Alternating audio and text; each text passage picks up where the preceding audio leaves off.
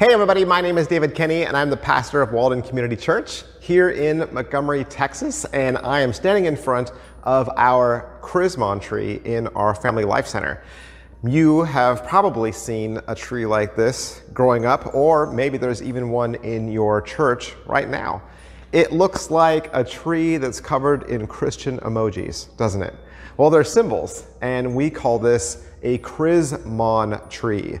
Chrismon is a combination of the words Christ and monogram, and all of these ornaments represent some sort of theology about Jesus Christ, and they help us to remember Christ at Christmas.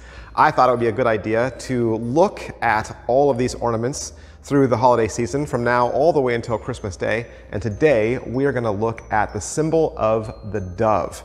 Now, we did look at a descending dove a couple of days ago. Dove meanings and symbolism have included peace, love, devotion, navigation, messages, grace, gentleness, purity, the Holy Spirit, the human soul, and of course, hope. And typically, many of those meanings come to us from the biblical story of Noah.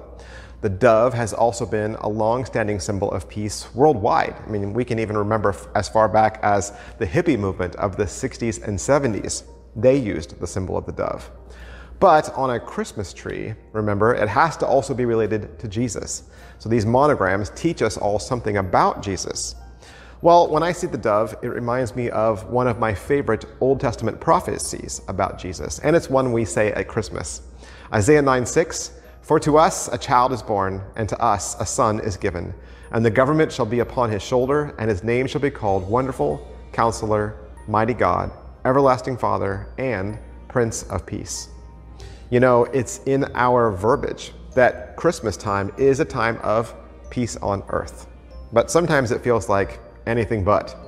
Even now, as I record these videos in my head, I'm thinking about all of the remaining videos I need to write and record. Plus, write and record my next two sermons and get ready for the Christmas concert this Sunday at 10 o'clock. And the Christmas party at my house that same evening. And that's just my list.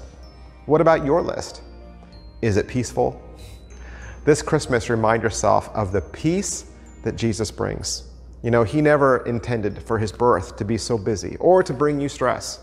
Christmas is a wonderful time, and it should be spent with peace. Merry Christmas.